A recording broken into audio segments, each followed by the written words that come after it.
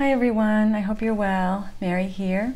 Today is the 5th of February 2020, and last night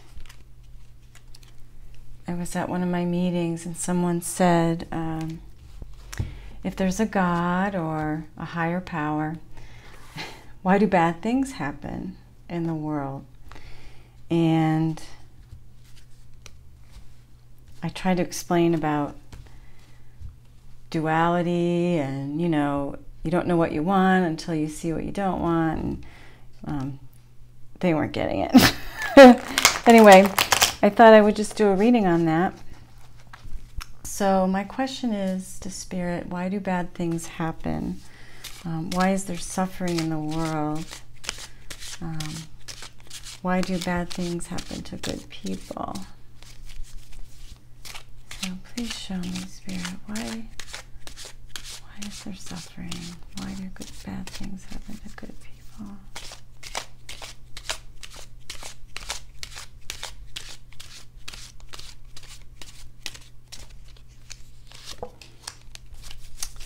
So I'm just going to pull 4 cards from the tarot. Thank you. Thank you.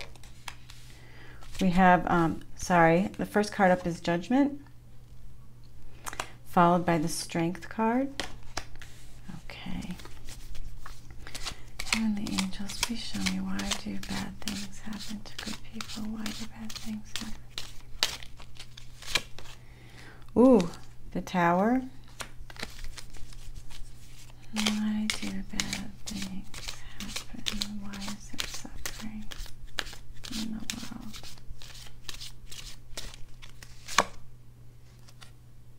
And the 5 of Cups. This is really interesting because we have 3 major arcana out of 4 cards. All right, so why do bad things happen to good people? Why is there suffering in the world? The first card that came up is the Judgment card. So we live in a dualistic reality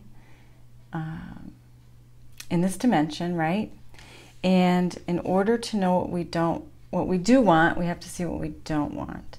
So sometimes events happen to show us collectively, to help us make a judgment, right? So I'm being shown 9/11. So on 9/11 in my life, I can only speak for myself, it was a wake-up call. 9/11 was a huge wake-up call for me. I kind of reassessed my life and where I wanted to be, what I wanted to do with my life, and then I made decisions accordingly. Not like the day after, it took some time, but like I made some decisions and made some huge life changes, right? So I kind of judged my own life based on the event of 9/11, so a collective event. These events bring courage and strength to people that they didn't know that they had. So if someone's life was perfect all of the time, how would they know their own strength? Like, say you were just handed everything, you never had to work for anything. How would you know that you had an inner strength? You probably wouldn't, right? So things that, suffering, although is horrible, it helps us to know our own inner strength.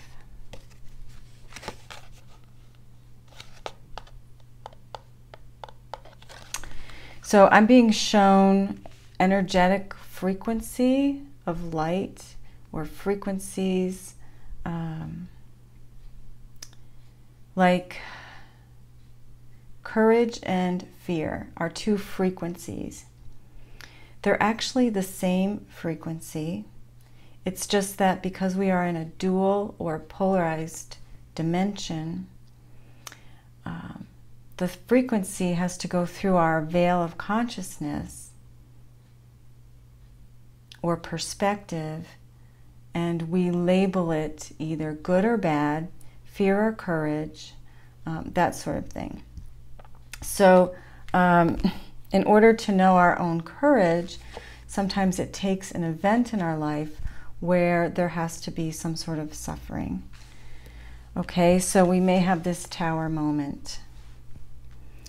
And you know, Spirit often gives us little hints, or our higher self gives us hints or guidance along our path, but we don't always hear it, or we're not quiet enough to hear it, or we're hearing it but we don't want to hear it because, you know, we know everything and we have free will and all of that nonsense. But if you don't get the messages, you're going to have a tower moment. And in these moments, sometimes, you know, bad things happen or people suffer. I know people who have had cancer and have beaten cancer, and it changed their lives, right? People go through addiction and beat addiction, and it changes their lives. So they go down into some sort of suffering.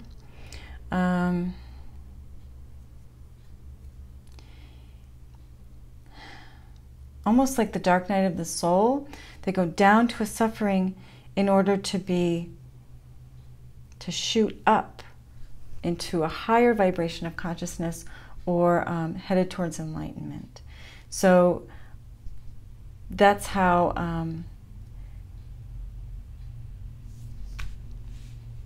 a lot of people find their spirituality, is from going through a period of suffering.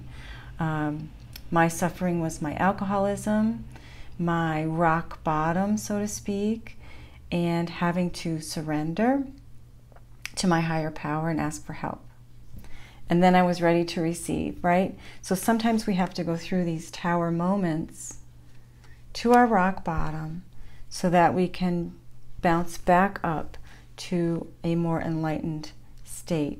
It's all about expansion. That's what we're here to do. We're all fragments of God, and we are expanding our consciousness.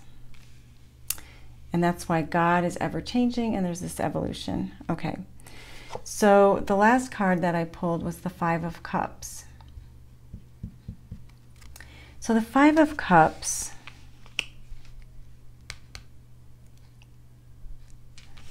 it's a card about where your focus is. Is your focus on the spilled cups? Or is your focus on the full cup?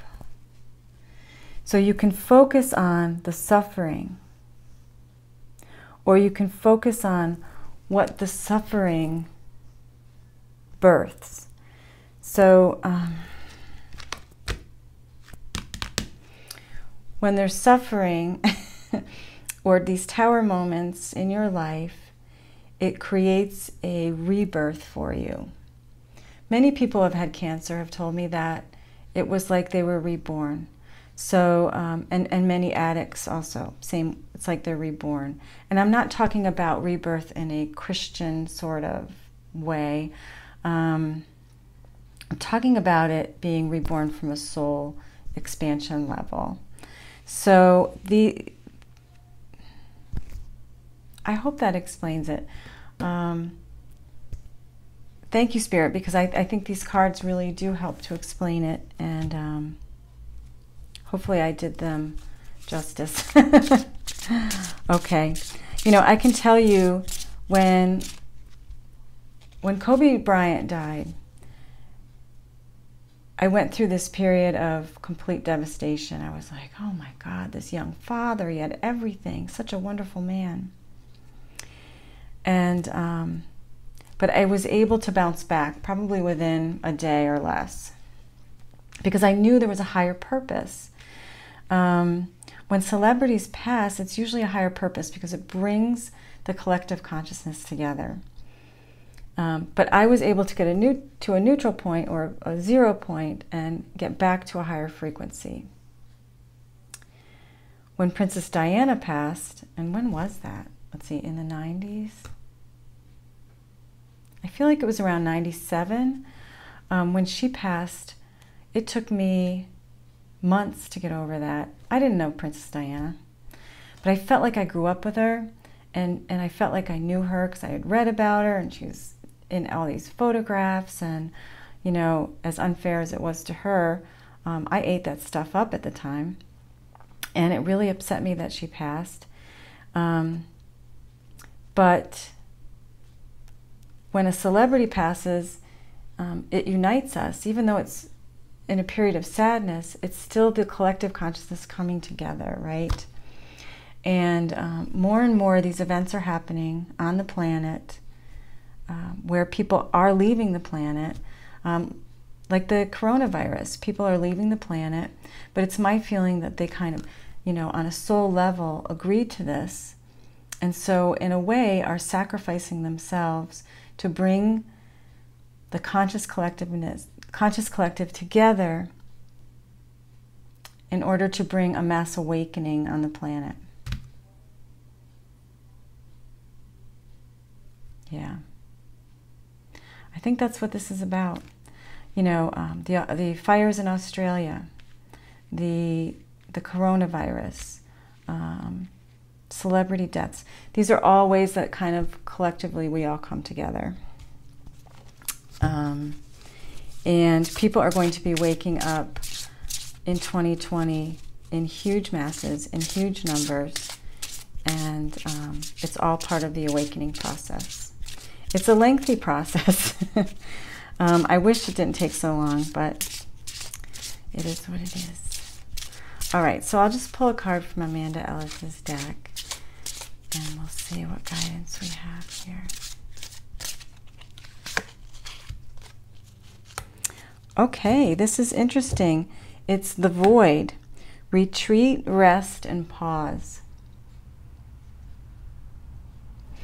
So this void looks to me like a portal.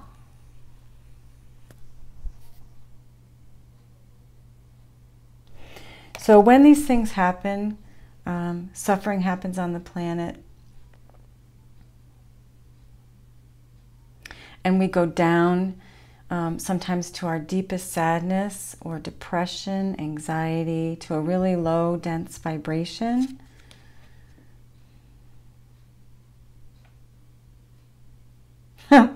This is funny. I don't know if you guys are going to see it. What I got a picture of was, you know those machines, pinball machines, and the pinball shoots up and then it falls into a hole. It falls into a hole. It falls into the void. So it falls into that hole, and then it makes its way back down, and then you shoot the pinball way back up. So when you go down into like a rock bottom or to your lowest, it's a way to shoot you back up to towards enlightenment. That's the image I got. You guys might get something different. But it could be that when there's suffering, sometimes you have to take a step back, rest, reflect. Just like after 9/11, I kind of took a step back and just looked at my life like, is this really where I want to be before I die? You know, so you make other decisions in this void. Okay, I hope this makes sense to you all. If so, please like, subscribe, and share. Remember that we're all in this together. You're a light worker. You're here for a reason. Try to hang on to that light. There's people around you who are awake and some not awake. So don't judge. Just accept people where they are and hold space for them and be that light as they go through their awakening process. All right, thanks so much for watching, and I'll see you next time. Take care.